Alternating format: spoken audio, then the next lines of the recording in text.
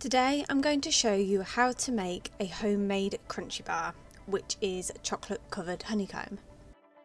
You will need 100 grams of sugar, 3 tablespoons of golden syrup, 1 teaspoon of bicarbonate of soda, 100 grams of milk chocolate. Firstly, prepare a tin to put your honeycomb into and allow to set. You'll need to do this beforehand because when you make honeycomb it tends to be quite a quick process, so you need to be ready and prepared.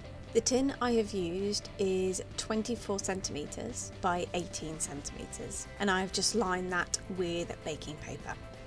In a saucepan, add in your sugar and your golden syrup and put on a low heat and mix the sugar and golden syrup together and keep on a low heat until all the sugar has dissolved. Once all your sugar has dissolved, raise the heat up slightly and allow it to become a golden colour, so it's a proper caramel colour. Once your mixture is a nice golden caramel colour, you will then add your bicarbonate of soda. When you add this, mix it really quickly and it will bubble up. At that point you need to move quick and put your mixture into your pre-prepared tin.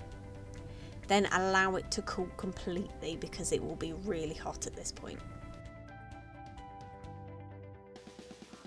Once it has cooled down, use a serrated knife, so like a bread knife, to cut your honeycomb into bar shapes, or you could even do square shapes, anything like that, whatever shape bar you want. Then, having melted my chocolate in the microwave, I always do this in 30-second blasts.